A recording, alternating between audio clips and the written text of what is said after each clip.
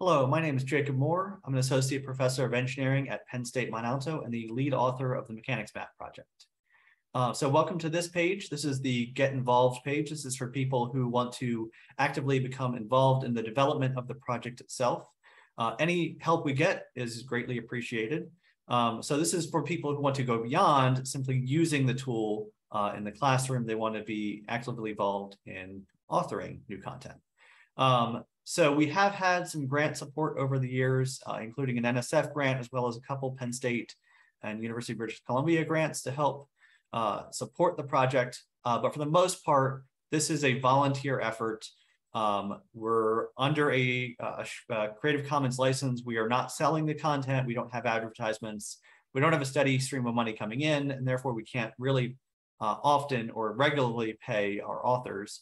But that's part of the project. This is a sense of giving back to the community. This should be public information. This is information that's been out there for at least 100 years. Not much in statics, dynamics, or strength of materials has really changed in that time.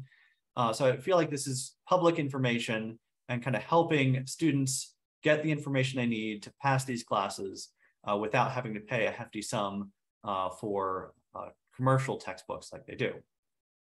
So everything in the project is licensed by a CC by share alike Creative Commons license. That means that anything in here can be used by anyone so long as they attribute the original authors, myself and my co-authors, and so long as they are also sharing this content under a similar license. So no putting it behind a paywall after you kind of take the original content. The tool development, so all of the code development happens through something called GitHub. Those of you who haven't used GitHub before, it is an open source platform for program development. So it allows multiple authors to be working on the same tool as once. You don't have to worry about overwriting or kind of two different versions of the code going in different directions. It helps coordinate all our efforts. So all of that, the GitHub link is provided lower down on the page. You can access all of the code there. If you wanted to, you could download every bit of code that runs the website. If you put that on a working server, you would have your own instance of the Mechanics Map tool. So you're free to do that and develop it in your own direction. Or if you want to become involved in the central branch, you would need to send me an email at jmoore@psu.edu. And I can get you added as a contributor to the central branch on the GitHub project. So that central branch is what I post on my server through Penn State, and it is the kind of version that you publicly see when you go to mechanicsmap.psu.edu. So development happens through GitHub, but there is a separate server that's actually hosting the finished website. So if you do want to get involved, I'm always looking for help. We need people that do everything from technical development.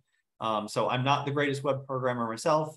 I do hope to get people that can help with that technical aspect and also content development. So we always need people to be working on videos, both video lectures and worked problem videos, just getting more problems out there. So the kind of #1 request from students is always more worked examples that they can follow, homework problem development, or really content development or even copy editing.